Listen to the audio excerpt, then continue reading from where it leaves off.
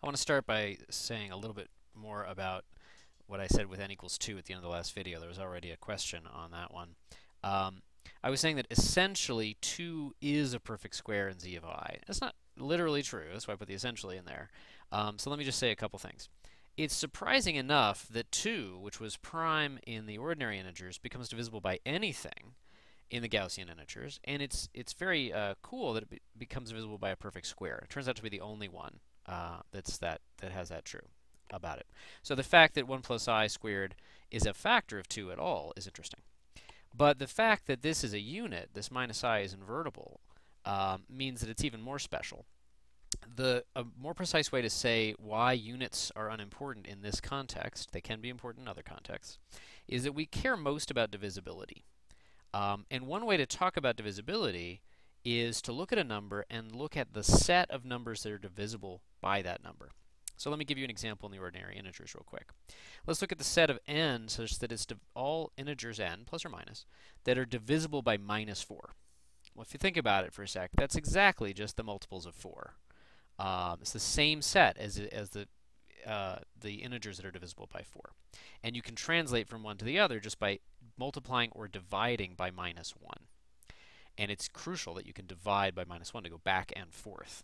Similarly, in the Gaussian integers, if you look at the set of Gaussian integers that are divisible within the Gaussian integers by this thing, minus I times 1 plus I squared, which is a way to write the number 2, it turns out to be exactly the set that's divisible by these guys. So that's the sense, the precise sense in which 2 is acting like a perfect square. That the set of things divisible by 2 in the Gaussian integers are the same thing set as divisible by this particular perfect square.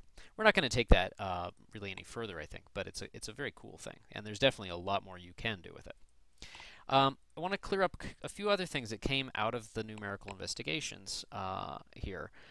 We noticed that 2 was a sum of squares, and 5 was a sum of squares, and 10 was a sum of squares, and in fact we could make the representation that works for 10 out of the representations for 2 and 5, and that's quite general. So let's do a little algebra with complex numbers to show that. The key is that we can multiply complex numbers, that these pairs, when you represent 2 or 5 or 10 as the sum of two squares, you're really using a single object, the complex number, like a plus bi or x plus yi, and you can combine those pairs in a very interesting, nice way, namely multiplying complex numbers. The other key thing is that conjugates behave well, because we've seen that to express, for example, 10 as the sum of squares, we take a complex number and multiply it by its conjugate. So let's see how those two concepts, multiplication and conjugates, interact with each other. Well, there's a very straightforward proof that the product of two conjugates is the conjugate of the product. And you can just stare at that and verify all the steps there, just basic stuff about complex conjugates and multiplication. Therefore, the squared magnitude, and which remember you can think of as geometry. I'm not emphasizing the geometry in these lectures, but there's a lot of cool geometry here. The squared magnitude you can think of as being built entirely out of the concepts of multiplication and conjugate, and so it's going to behave well too. Namely, the squared magnitude of the product of two numbers is the product of the squared magnitudes. Okay, so that's nice for just like consistency and everything has like simple relationships to each other. But what's the payoff? It's very direct. Suppose that m and n are good, that is, they're ordinary integers that can be expressed as a sum of squares. Okay, well, we now think of that as saying that m is the squared magnitude of a complex number w, where that's a plus bi. N is the squared magnitude of z, where z is x plus yi. And so when I take the product of m and n, oh, I'm taking the product of two squared magnitudes. That's the squared magnitude of a product. Oh, okay, that's the sum of squares of two other numbers, where c and d are the real and imaginary parts of the product of w and z.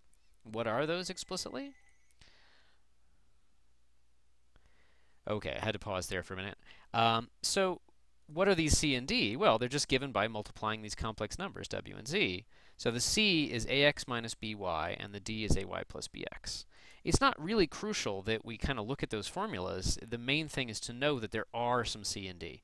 But let me say another word about it. Even if you never heard about complex numbers, you can express this purely in terms of real numbers. It's an interesting identity. It's a good thing to, funky thing to have high school algebra student prove that if you take the sum of two squares and another sum of two squares and you multiply them, that can be expressed as the sum of two other squares, where you get these kind of unexpected, funky combinations of a, b, x, and y. You can prove this by just expanding out the left-hand side, and you get some interesting cancellations. But it's very random if you don't know about complex numbers. It's actually a very, very natural thing when you express this all in the Gaussian integers, even though you don't absolutely have to. So the upshot, of course, is that when I have two good numbers, the product is going to be good. It can be expressed as the sum of two squares as well.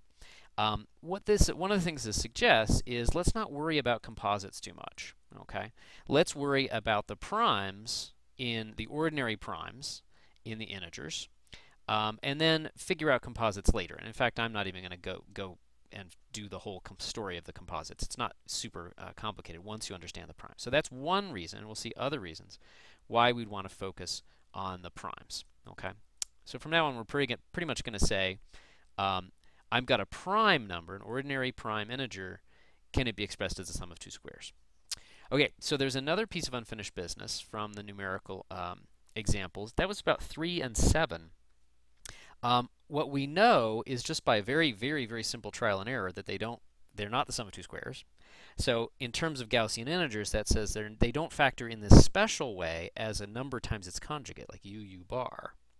But we might want to know if they factor. We're getting a hint that the better we understand the Gaussian integers in general, and especially the idea of factorizing in Gaussian integers, we might really need to know that, even though we think we only care about these factorizations. Well, it's not a hugely hard exercise, and I'm not going to do it, to show that in fact they don't factor at all.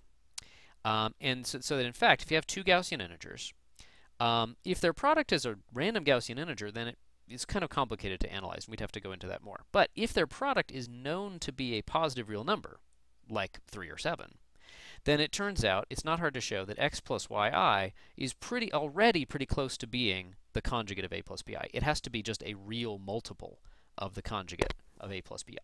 Good way to show this is using the polar form of a complex number, by the way. Now, in our situation, we're actually even more special. This is the first place we're going to take advantage of the fact that we're now thinking just about primes.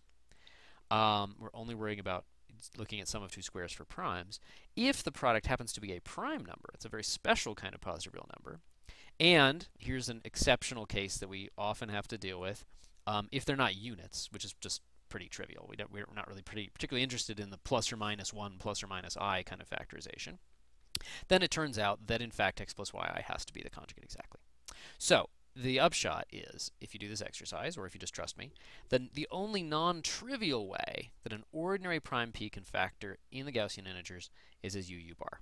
Okay, so again, we're seeing some payoff from this simplification already of looking at primes. And it's really, really interesting about these words primes and factorization. That's what we seem to be led to, is understanding that better in the Gaussian integers. Okay, so we still didn't have a good guess from our table before as to which numbers actually can be expressed as the sum of two squares. But let's just look at the primes now. It's going to be another really big payoff, for looking at the primes. So now 2, we already see that we've already seen that's pretty special. And so this might not be part of a pattern, and that's very, very, very common. It's the only even prime.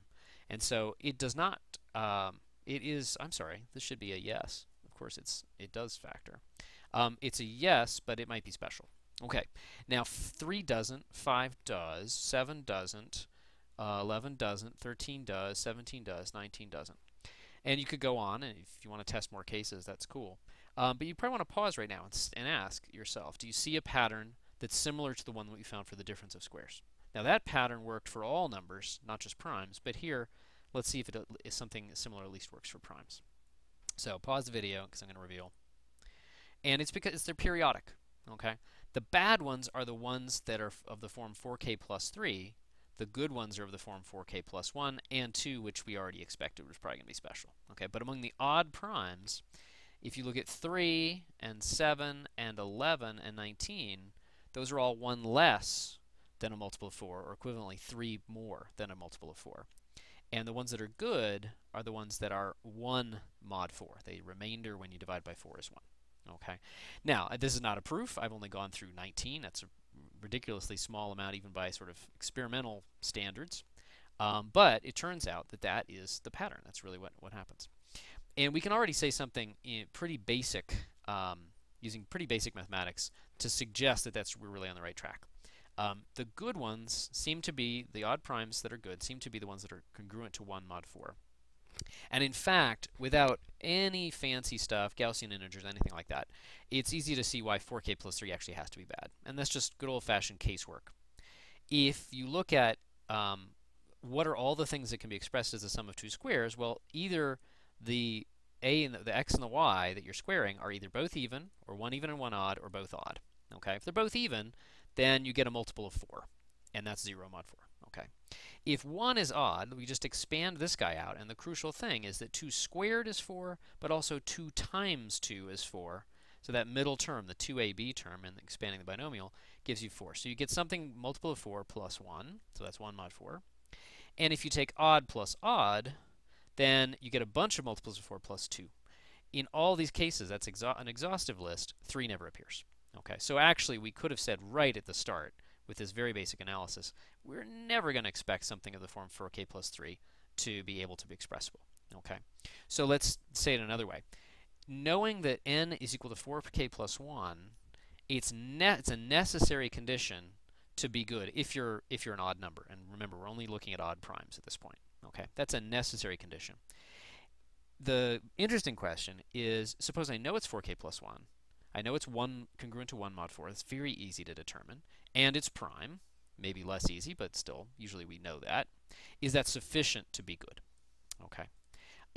And in order to further that, we're going to actually take a little bit of it, what seems like a detour from the factoring approach and the Gaussian integer stuff. But it's going to feel a little different, but it's actually going to be a crucial thing to combine with what we've seen already. One other thing that I want to mention, I don't think I wrote it down, but I want to make sure it comes in the videos, is a question about like what kinds of numbers are we going to expect it to be doing here.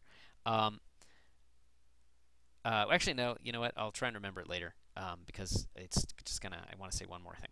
Okay, so we've got a very particular question. If n is prime and congruent to 1 mod 4, is it the sum of squares? And we're going to be doing some interesting stuff in the next video.